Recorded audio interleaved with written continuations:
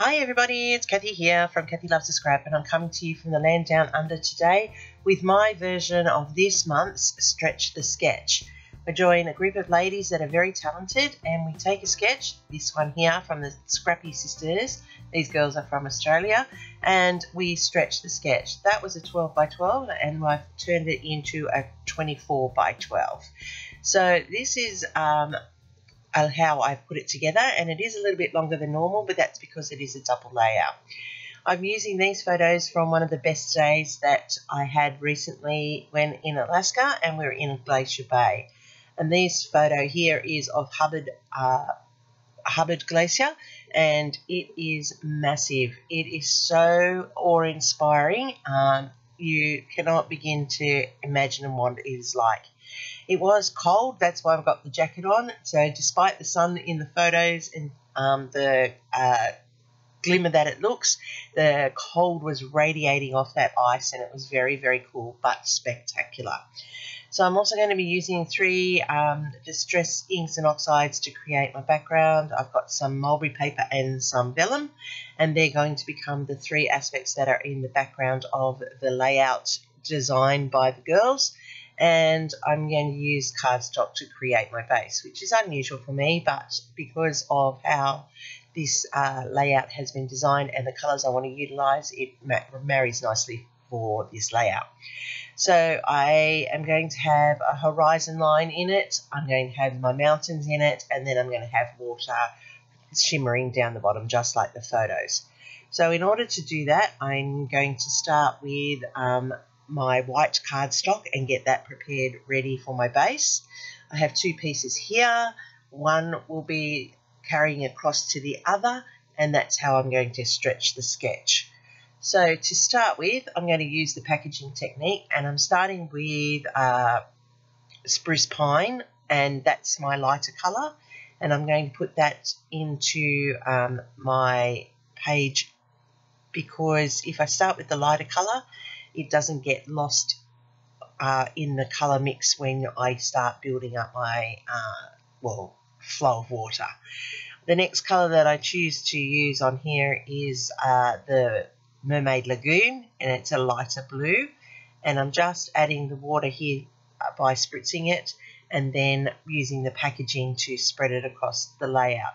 So it's the lighter blue, and to top it off I'm going to use the Uncharted Mariner, which is a much stronger colour, and that's reflecting of the ice in the glacier.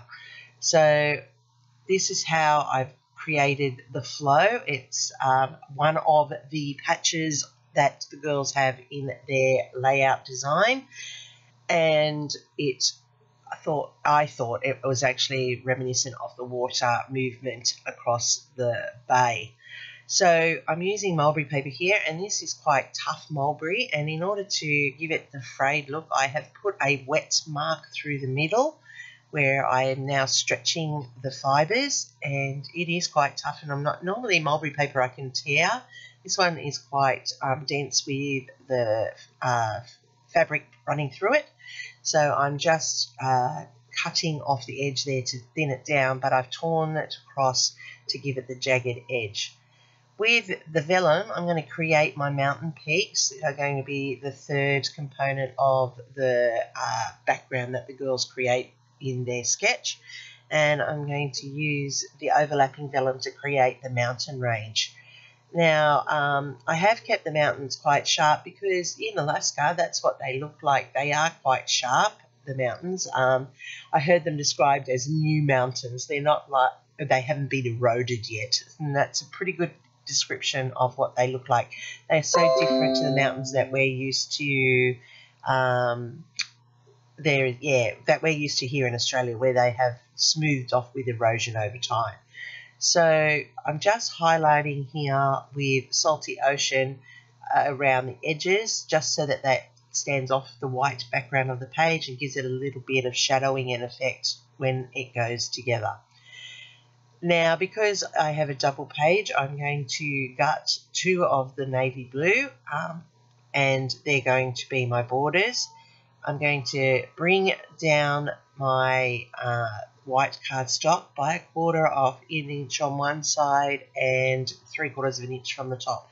That allows me to give an even around the outline of this double layout. So the first one that I'm going to put down, I'm going to marry it right to the edge here because that's going to the left hand side, and then I'm going to use it as a guide to get my right hand side one into place, and so that they measure up with an equal balance across the 2 pages, so it looks like they're the single page. Now I work in a single page space because that's my usual choice, so I'm really sorry that you're seeing one page come together at a time. Here I'm going to put in this mulberry paper, and I first of all thought I'd go the jagged way to the top, but then I realised no, that's meant to be like the glacier melting into the water and being reflected across the water, so I turn it around, and that's where the torn edge of the mulberry paper goes, so that it melds into the base. And that's the second component of the girls' sketch, where they have the 3 different backgrounds in behind their photos. So far I have got my water, I've got my hint at a glacier, and now I'm putting it in my mountains. And to do that I'm using the vellum, as I said, and to adhere that I'm using double-sided tape because you can't see it in there. I did ink the bottom of that one in behind that you can see, and that does show, but once I put the photo in, it's not showing. I realised my mistake before I continued on with the rest of them because I didn't want the bottom showing through. I'm putting in this one over here to the right, so I have flipped it basically so that I have the mirror image, and that's also reflecting of the mirror image in the photos, which works nicely and marries the page across harmoniously. I've cut out a title on my cricket. This one I've called it Leviathan because the glacier is Leviathan. It is massive, and this title reflects that imposing natural phenomena. It's just an amazing sight. You can see it in National Geographic, you can watch it on TV, but to actually be up close and seeing it in real life is just mesmerizing. I spent my whole time out on deck that day watching, just viewing such an amazing natural beauty that, you know, like I cannot even begin to tell you what it was like. I can tell you that none of these photos have been doctored. They are just purely straight out of my camera. That is how magnificent and spectacular the colours are there. And they tell me that the blues are because it's the easiest light for the light spectrum to be reflected, and that's true. Blue light is the lowest level on the light spectrum, and that's why when you come up to a glacier you see all the blues throughout. And depending on where the angle of the sun is, the water is either looking blue or it was looking turquoise. But you can see in my photo there at the top how still that bay was that day, and how we were able to just like have a mirror pond as we moved through and up close to that magnificent glacier. So I've just put down my photos. Now the girls have got portrait style photos on their sketch. My photos are landscape, which is pretty unusual for me because I normally take portraits, but these ones are landscape. And I've also cut out 2 icebergs on my cricket to build as the additional embellishments to the corners of my photos, and I'm just adding in some sequins in the blues and the silvers, which are reflective of the ice and the water and the sky. And that's basically the only embellishments I'm adding to this layout. I wanted to keep it clean, I wanted to keep it simple, I wanted it to reflect the simple beauty of nature. And I've used the 3 embellishment parts that the girls have in the background, their mixed media hint in the back of their sketch.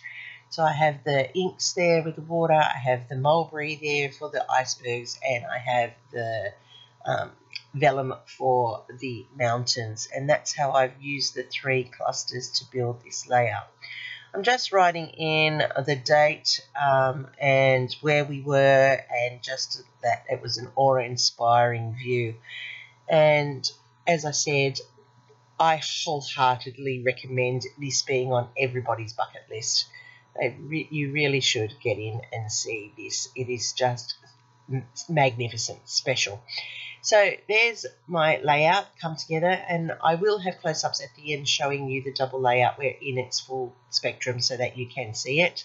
You can see the mountains there that I used as one component, the mulberry iceberg in there, and then the smooching with the plastic and the, what do you call it? Oh my goodness, lost for words. The packaging technique down the bottom to get the inks in to create the water. So that's my layout. I am late for this month, but I have managed to do it. Check out the playlist that I have listed below of all the other players who were on time and did do an amazing array on this Scrap Sisters sketch. Oh my goodness, I cannot speak today. And it is for September, and they were part of the Scraptember challenge as well, which I really wanted to be a part of, but I just haven't been able to get myself organised. Maybe I'll come back and do it later. And that is how I've pulled this single sketch into a double layout. I'm just finishing off here with a messy line so that I have my border complete. And it's showing you how you can take this simple sketch and create a double layout. So that's my take on this month's Stretch the Sketch. Thanks for watching, and if there's something here that has inspired you. If not, check out the playlist below, like I said, from all the other players, and see how they interpreted the sketch and stretched it across their layouts. This is my take. I hope you can see the different mixed media, the different techniques, something here that you may take away and add to a layout somewhere down the future of your own. This is the left-hand side of the page, and this is the right-hand side of the page. Hope you enjoyed what I've done for you today. I'm Kathy from Kathy Loves to Scrap, coming to you from the land down under. Give me a thumbs up if there was something that was of interest or something that you learnt. Lets YouTube know you want to see more of my content. Thank you to all my subscribers, and if you haven't thought about it, please do so. Leave me a comment. I will get back to you as soon as possible. I put all my scrapping under my tag Kathy Loves to Scrap on social media, including Instagram, but all my layouts end up, even those without a video. Thanks for watching. Happy scrapping. Till next time.